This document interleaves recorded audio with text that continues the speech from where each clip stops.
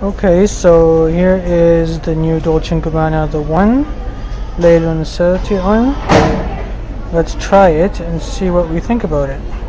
So let's talk about the newest release for men by Dolce and Gabbana called the One Luminous Night. Now I got to try this really quickly because they had a tester, and I'll give you my initial thoughts on it. So this is in a line of it's written in the one line. It's from a Middle Eastern line. So they had Royal Night, and this one's called Luminous Night. And it's supposed to give you the feeling of the coldness of the night and how hot the sand is at night as well.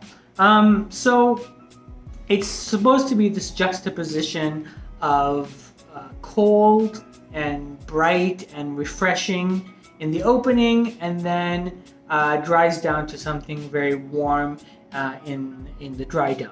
So is it really that, or is it just a marketing scheme?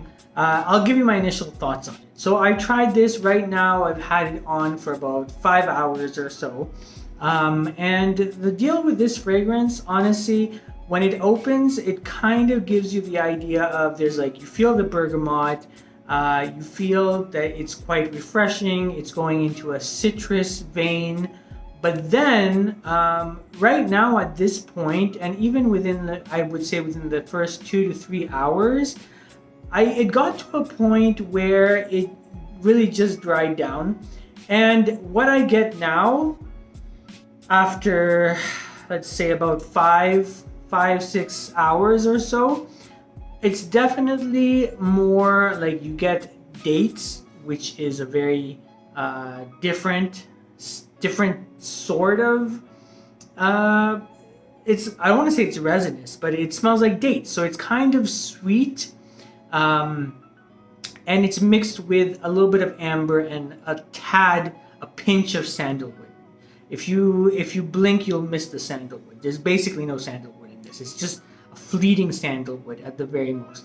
But the dates is very prominent, I would say, in the dry down.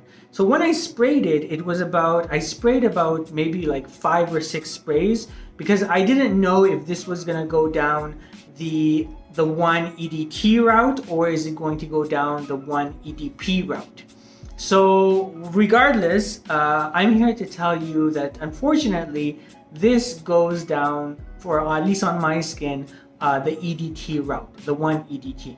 Because I sprayed like 5 or 6 sprays on my arm, and right now you can barely smell it. You can barely smell anything unless I get really, really close. Then I can actually smell. I can smell it, and you can still smell it a tad. It's very much the base notes. I would assume within the next 2 hours or so, it's going to be gone. So it is a very interesting fragrance because of the notes that they used in it. I get a little bit of the citrus in the opening, and it's mixed with your amber, sandalwood, and obviously that dates. That's what I really get in the mid and in the dry down. You know, whether or not this is worthy of your collection or worthy of collecting dust is up to you, but for me, this is worthy of collecting dust.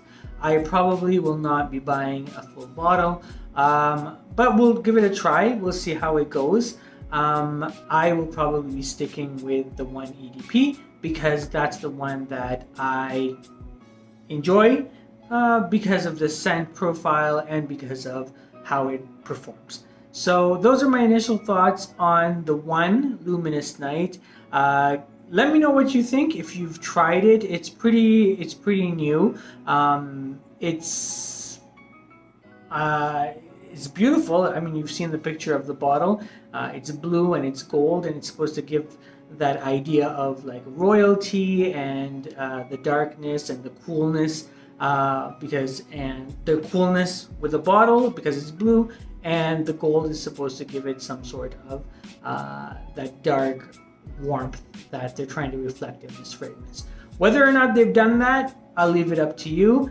If you've liked this video, please comment or subscribe. And I'll catch you on the next one.